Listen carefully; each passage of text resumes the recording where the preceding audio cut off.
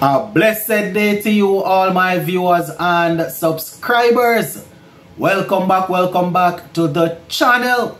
So today is the day. Yes, my viewers and subscribers, we go up against India in the first of 3 ODI games. Now, the test series wasn't too fruitful for us, so we are hoping that we will be able to get one over on them in the ODI series. So Captain Hope, yesterday he spoke to the media and he had quite a few things to say as it relates to the return of Shimron Hetmyer and the team in general. So I'm just going to give you that little bit of info before we go into the game. And I'm just going to talk about a couple of key things that we need to get right if we are going to put up a strong fight against the Indians. So just give a listening ear until the end and let me know what you think in the comment section. Alright, so kicking off things with the Captain Shea Hope speaking to the media. Now, he was actually asked about the team and, you know, seeing that things didn't work too well for us in the World Cup. In the World Cup qualifiers the other day, we didn't do too well in the test. So, you know, what is the mindset like going in? Man was saying that right now, it's an opportunity for the team to showcase their skills, to showcase their talent to the world, and to show people what they are all about.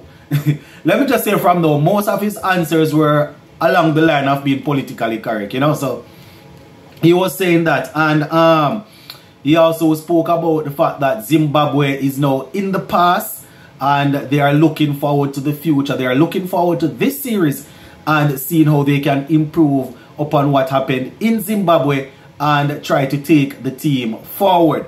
You know, he's saying that they are planning for the future, and what happened in the past, it's a learning curve, it's a learning process, and they are looking forward to showcase their skills that they have improved. You know, he said he was asked about Shimron Hetmyer very early in the interview. He was saying, you know, it's great to have Hetmyer back in the team, saying that whenever somebody like a Shimron Hetmyer is around, it brings a lot of depth in to the squad.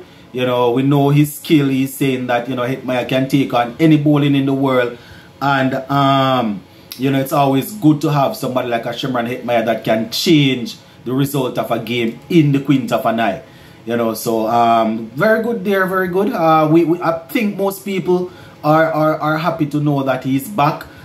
Some people would have wanted to hear something public as it relates to, you know, him saying whatever about what happened in the past, but apparently they have worked it out. CW and Hetty, they have worked it out, and he's going to be a part of this Indian series, this series against India. I am hoping that, you know, this is a sign of good faith, and I'm hoping that we will see him in and around the team more often.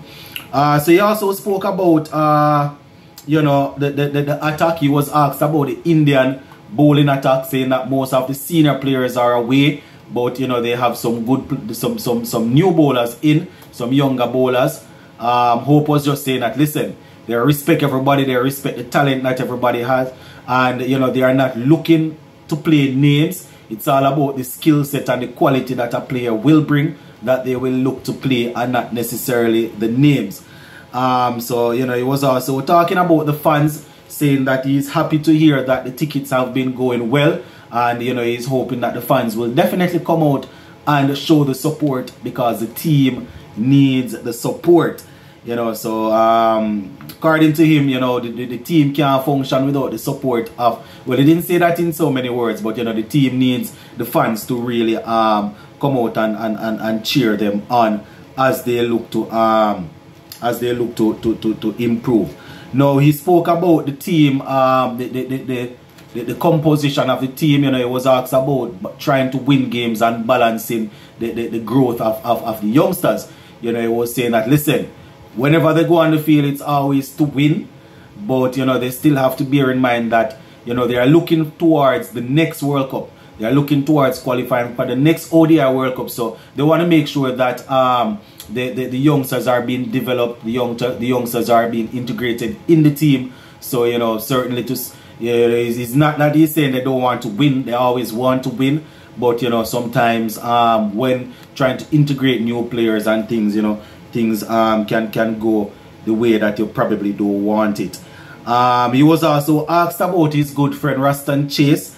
Ian Bishop was also there. Bishop asked him about Raston Chase and you know, what's his future like. Man was saying that it's good to have Raston Chase in the reserve, you know, because we know that he has the quality as a bowler and the quality as a batsman and the experience. You know, he was also saying that he shows that he can just get in the team easily.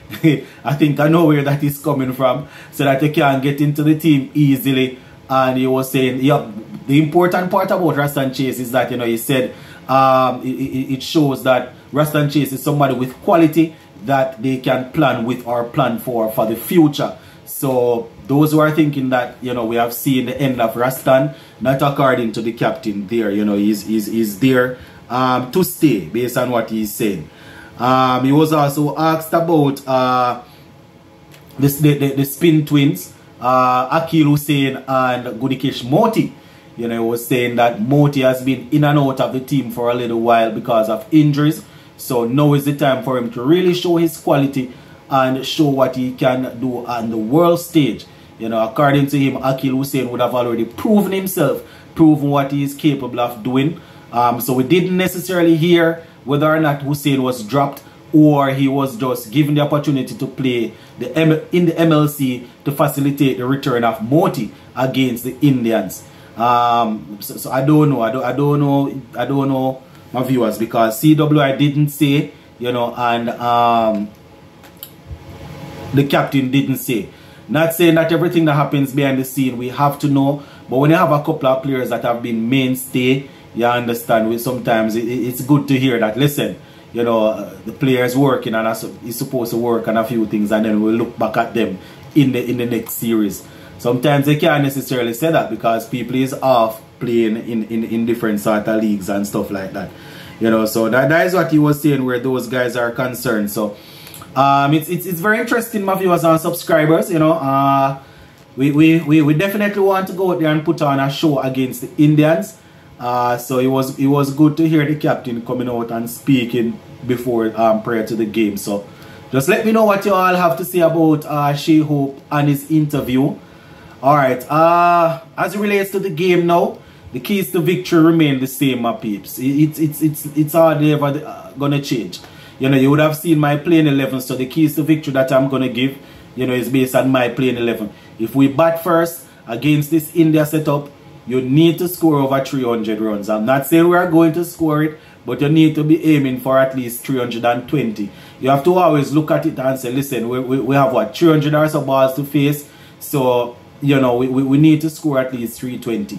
You know, 350, 370 is always good and well, but you're playing against a team that is way better than you. So if you can aim for the 300 mark, that is always a psychological mark to say, listen, we get 300, so if we can get 320, that would be good.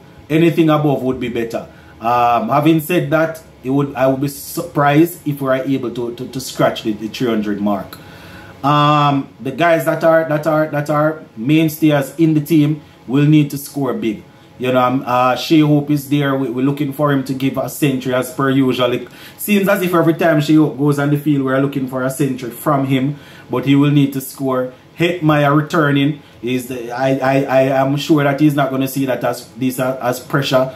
But if he bats early in the innings, we're looking for Shimron Hetmyer to get a half century, and if he is able, you know, to go on to get that 3-figure score, he has the ability, he has the experience to do that. Now, it's always important to get a good start if we're batting first. So, you know, even if we're not batting first, the openers, Kyle Mayers and King, if they are opening, will need to get us through the first 10 overs. You understand? If we can get over 70 in the first 10 overs, that wouldn't be the worst thing in the world. You understand? We don't want to play it like a test match, and at the same time we don't want to play it like a T20. So a little bit over run a ball, we work with it. So you know, after we go through the 10 overs, if we lose a 1 wicket, you know, we hopefully Wells is coming in, we'll be looking to bat throughout the rest of the, you know, if we lose a wicket in the 10th over, so the guy coming in will be looking to say, listen, I need to bat for the next 20 overs or so, you know, 25 overs. That would make it 30, 35 overs, and then the others will see how they go. You know, so everybody that is coming in should be looking to chip in with the bat. These are just me. This is just me saying things. You know, it's not likely that it's gonna happen because we are playing a team that is way better than us. Where the bowling is concerned now, I don't know what the bowling lineup is gonna look like. But the key is always to get early wickets. The key is always to get early wickets. You don't want these guys in an ODI game to be putting on a partnership of 100 before they lose a wicket, 80, 85, because it's not going to spell good. They're going to have way too many wickets in hand to hurt us in the back end. So if it's O'Shane Thomas playing, he needs to strike early. Alzarri Joseph is usually good for us in ODIs. He will need to strike early, and the run rate, the amount of runs that he's giving away will need to be extremely low. You understand? The spinners will need to do a work. It's going to be difficult to pin these guys down. They're good at batting spin, so they're going to be rotating the strike when the boundaries are not coming. So you want people in the field to be sharp, looking for runouts, looking for half chances, taking the catches. Simple as that, my viewers and subscribers. Quite a few more things that we could bear in mind, but we're going to leave it right there so for now. Big up.